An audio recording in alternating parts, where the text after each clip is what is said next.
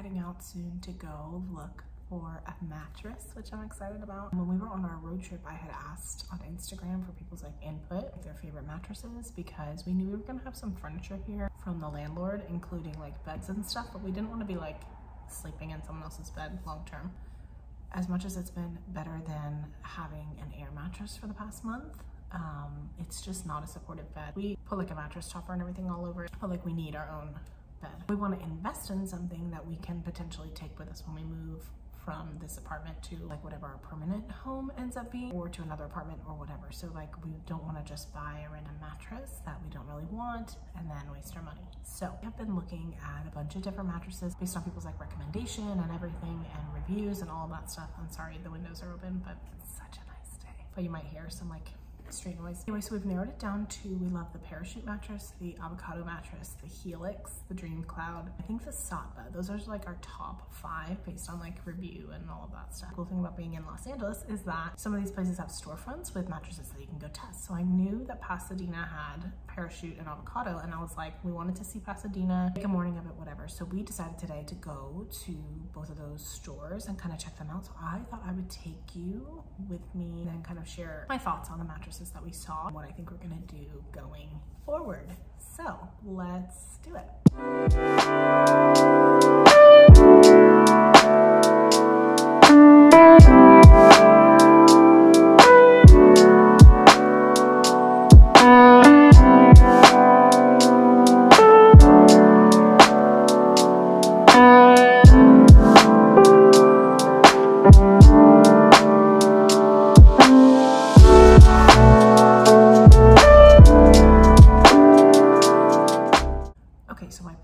Comparison. I thought I was gonna like the parachute more, but I ended up actually liking the avocado mattress more based on like what we saw and felt. Avocado had a lot more options. They definitely had like a cloud level, so they were like, this one's a 3 out of like 1 being the most cloudy of a bed and 10 being like the least cloudy of a bed. We actually ended up liking the just regular Avocado Green mattress that is like a 7 on the cloudiness scale. I know the cloudiness is not, you know what I'm saying, softness scale. But the like luxury bed was so nice. It was so beautiful, but it was also like almost $7,000.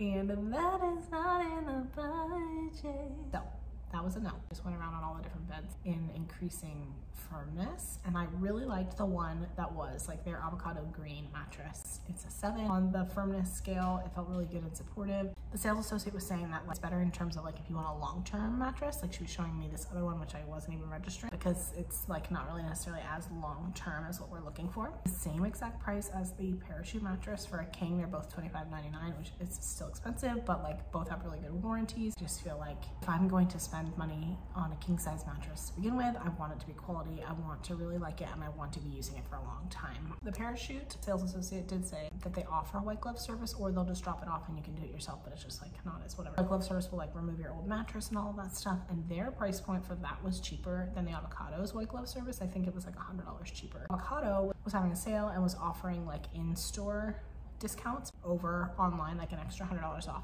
online. So I don't really know how they would factor out. They'd probably still pretty much even out. But overall, I did like the avocado better. And I really do like that it has like all organic. There's no flame retardant stuff in there and all of that. So that really is appealing to me. Especially because Daisy sleeps with us, and just like, I don't know, it just makes me feel a little bit better. And the third mattress, so that's like our top 2, our third, which is also like top 3, they're all kind of the same, right? Didn't really get as much insight as I thought I would by going in person to see them, but I am glad that I tried the parachute versus the avocado, because I wasn't really sure if I was gonna like them the same. And it was kind of nice to be like, okay, I definitely do like this one better. Parachute was really nice though. I mean, and she was talking about all the different pressure points and how it's like softer where your feet are, softer where your head is, more like firm for like your side sleeping pressure point stuff. The woman in avocado did suggest too that if I was a side sleeper to get the plush like topper, but she said that's something I could do like down the line, which is probably something that I would wait on. The next one that we're thinking about is The Sun Is Killing Me. Hey, makes me feel like I'm doing like a true crime documentary video. I don't know. Okay, next one on our list that I've had a lot of good responses about. The Helix Midnight or Helix Midnight Luxe. I think they have like a couple options. So we are looking at those as well. I would say probably that and the Avocado are like my top two. And I think Steve feels the same. He said the same, that he liked the Avocado better than the Parachute mattress. Daisy liked all of them, so she wasn't really helpful. I'll show you here, like the frame that we want to get is like this kind of, really want like a nice supportive headboard, an upholstered bed frame. Again, us getting this mattress and this bed frame is like what I care about putting my money into. The couches that were here when we got here, I don't need to replace them right now. I don't need to replace the rug right now, even though they're not like aesthetically my style. I would rather put my money into what I'm doing the most, which is sleeping. I'm wanting to be like comfortable and cozy in my bed, especially with like Steve working nights and stuff. I just want him to feel like really rested. And then, you know, just having a toddler is tiring. Co-sleeping with a toddler is tiring. So the most rested I can feel, it's what I want to do. I just want to like make my room feel like a hotel, you know? So I would say Avocado, Helix, Parachute. And then I haven't looked further into the Dreamcloud or the Safa, but those are also on my list to like research.